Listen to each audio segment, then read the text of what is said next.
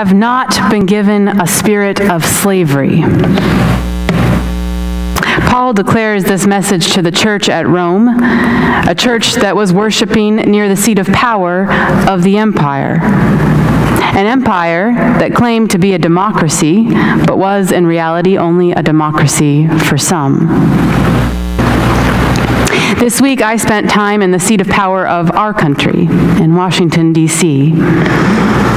Most of the week I was at Metropolitan African Methodist Episcopal Church, where the likes of Frederick Douglass and Eleanor Roosevelt and Charles Wesley and Desmond Tutu have all spoken. It is a place that for generations people have sung out their praises to God, even in the midst of great adversity, sitting just a few blocks from the White House and the halls of Congress. As I sat there, I kept thinking to myself over our scripture for this week and asking, what is a spirit of slavery? So let's talk for a minute about that. What is a spirit of slavery? And by that, I don't mean what is the spirit of a slave.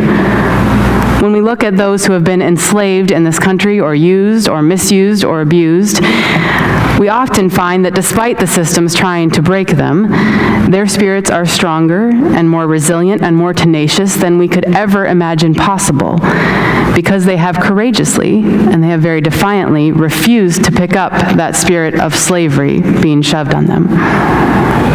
So what I'm asking is, what is a spirit of slavery? What do you think? Submissive. What's that? Submissive. It's being told you've got to be submissive, right? Hopeless. Hopeless. A spirit of slavery is hopeless. Nita. Not being able to be self-actualizing. Not being able to be self-actualizing. Interesting. Yes, yes. What else? Sophia. Smoked for 38 years, and I was bound to cigarettes, and I was under that spirit of slavery. Okay. So you can be a slave to an addiction, unable to have agency maybe over your own life. What else? Owned. Okay. Owned. Yeah, you're not your own, you're owned. And it's different, right, than when your spouse or your parent says they belong to me or with me, right? It's a different kind of ownership. Yes.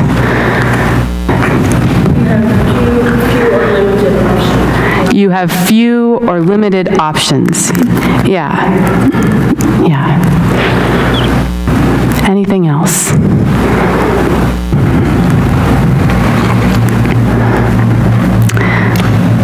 Well, spirit of slavery, your own inner imagination is shut down. Ooh, in a spirit of slavery, your own inner imagination, your dreams are shut down. Yeah.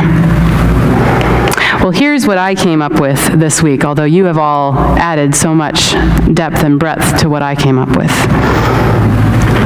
The spirit of slavery wants you to feel like you have no control over your life or your circumstances or anyone else's, no agency to act. The spirit of slavery is the feeling of being stuck or trapped. The spirit of slavery demands you work out of fear, not love, out of despair, not hope. The spirit of slavery values profit more than your humanity. The spirit of slavery asks you to dehumanize yourself, your neighbor, or even your enemy. I don't know what in your life right now is making you feel that sort of spirit of slavery. What's making you feel trapped or stuck or forced to live in ways you don't want to or kept from doing what you feel called to do. I don't know what in your life right now is trying to tell you that you don't have agency over your own life or anyone else's. I don't know what's telling you that you are not free to love or to liberate yourself or others. Maybe you are scared of the future, and so you're holding back in your giving and your generosity. Or maybe you feel called to speak out against racism, but you're scared to potentially sever relationships or offend someone. Or maybe you feel called to advocate for one of the many groups in our country right now who are being attacked. School children, scared of gun violence. Immigrant and refugee children that we've been hearing over the last few weeks more and more are being torn away from their parents, abused oftentimes by officers or the families that they are put into, and sometimes completely lost track of by the government. Or maybe women needing reproductive health services, or maybe gay and lesbian teens being forced into conversion therapy. The list of all the groups we could advocate for goes on and on and on. And maybe you are feeling called to some part of this advocacy, but you feel paralyzed into inaction, or quite simply feel ill-equipped and unsure what to do. All sorts of things can make us feel that spirit of slavery. When 1,700 preachers, predominantly from white mainline congregations, gathered at the Festival of Homiletics in D.C. on Monday, you could hear audible groans and sighs during the first several sermons and lectures, and not in protest of what was being spoken. It was more like this release. Why? Because many of those who were gathered there carried with them to D.C. a spirit of slavery. They felt enslaved by, trapped by, stuck in fear. Fear of preaching even the basics of the gospel, like love of neighbor, or tearing down the walls of hostility, or that the divine image is reflected in every single human being, especially the poor, the stranger, the imprisoned, the marginalized, the vulnerable. People arrived fearful of preaching that because in many of their contexts they might lose their job, their livelihood, might divide their very purple churches, might ruffle too many feathers in their congregation, in an age when such basic tenets of the gospel have come to be seen not just as political, but as partisan.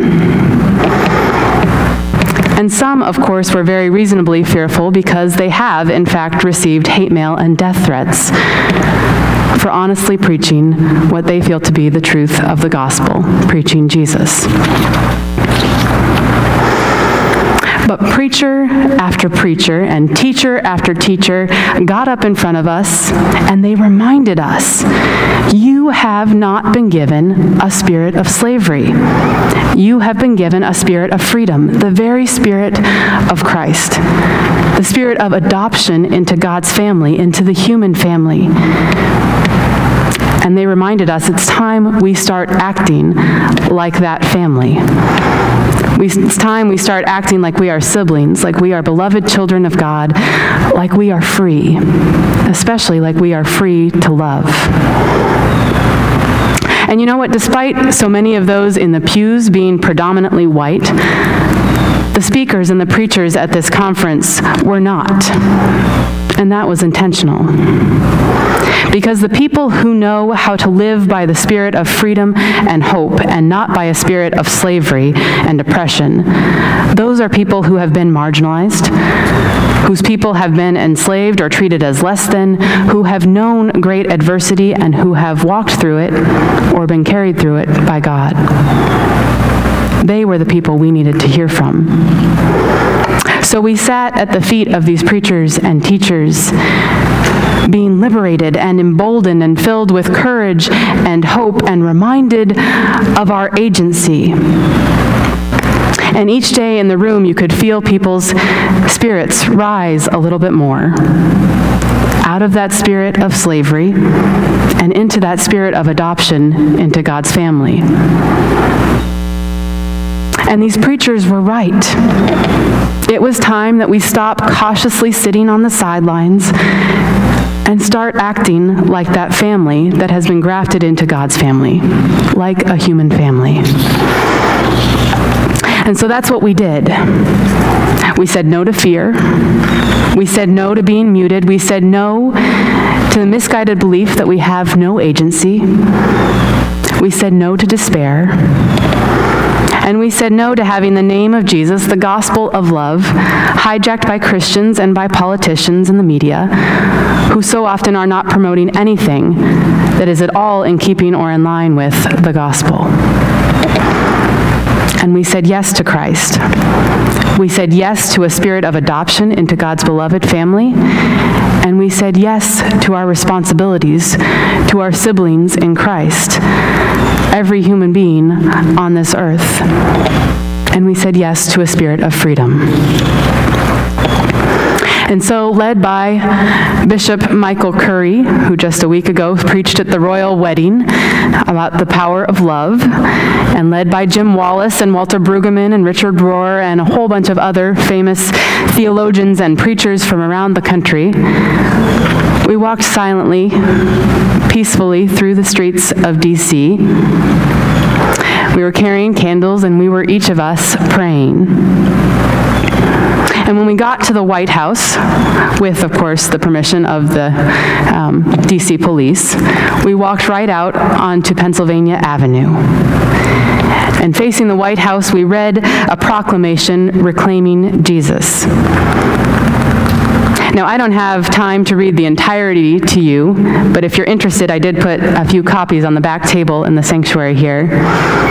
Here's just one short summary segment. We believe how we treat the hungry, the thirsty, the naked, the stranger, the sick, and the prisoner is how we treat Christ himself. Therefore, we reject the language and policies of political leaders who would debase and abandon the most vulnerable children of God. We strongly deplore the growing attacks on immigrants and refugees. We won't accept the neglect of the well-being of low-income families and children. There were a whole bunch more of these. When our proclamation had been read, we said the Lord's Prayer, and then we sang it, just like we do here at Good Sam every second Sunday when we toll our bell for peace. And finally, we sang This Little Light of Mine, all of us swaying with our candles to the music as we sang. And as we did, I noticed something, that in the midst of all these flickering candle lights, there were these little red dots that would pass over clergy collars and stoles. I realized later those were sniper rifles from the White House. But we kept singing and we kept swaying. We did that because that's what slaves have taught us to do. From the Hebrew slaves who were escaping Egypt, to African slaves in the antebellum South, to African Americans in Jim Crow America. When the spirit of slavery is being pushed on you, forced on you, you don't pick it up. You don't let it have power over you. You don't let it get inside of you. When fear and intimidation circle around you, you don't yield. Instead, you sing. Instead, you dance. Bishop Reverend Dr. Yvette Flunder, a same-gender-loving African-American UCC preacher who comes out of the Pentecostal tradition, and no, we don't have bishops, but that's a whole other story. She reminded us last week of the story of Miriam, Moses' sister, and how when the Hebrew slaves were coming out of slavery in Egypt and they got to the other side of the Red Sea, they were not completely safe or secure yet by any means. They had not reached the promised land yet. And yet she danced. Just like Jesus danced in defiance of Rome and in defiance of the religious elite, she danced in defiance of Pharaoh. She danced just like the slaves in this country danced and sang in the evenings, even after 12 long hours in the field working. Because if you pick up that spirit of slavery, if you pick up that spirit of fear, if you pick up that spirit of despair, then it owns you completely. You have to live like there is nothing pressing down on you, even when it is. W.E.B. Du Bois writes, "There is in this world no such force as the force of a person determined to rise. The human soul cannot be permanently chained." Jesus, dark-skinned, poor, occupied, childhood refugee that he was, he understood this. The gospel understands this. It is the good news that we as the Christian community proclaim. On Easter here at Good Sam, we heard Maya Angelou's poem, "Still I Rise," a part of which goes like this. "You may shoot me with your words, you may cut me with your eyes, you may kill me with your hatefulness, but still, like air, I rise. Out of the huts of history's shame, I rise. Up from the past that's rooted in pain, I rise. I'm a black ocean, leaping and wide, welling and swelling, I bear the tide." Friends, if you weren't here last week and you didn't notice from our decor today, which is still up from last week, we have moved out of a season of Easter and into a season of Pentecost. It's that time in the church year when we remember that Jesus alone isn't the only one who can rise above adversity and live into liberation and bring the whole world along with him.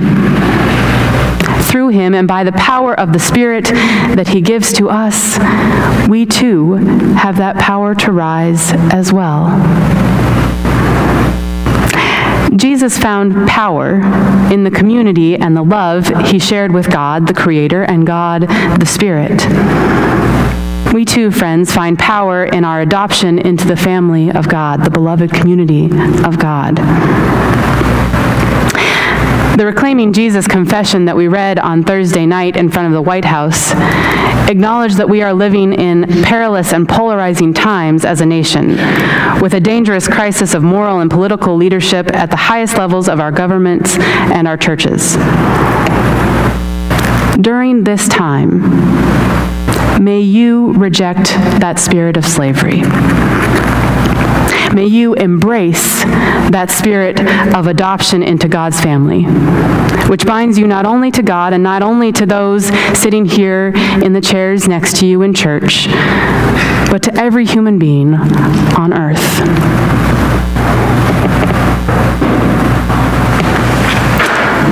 And this week, may you live into that spirit of freedom and love with which you were adopted. May you sing and dance and pray and advocate and protest and love the kingdom of God into the world.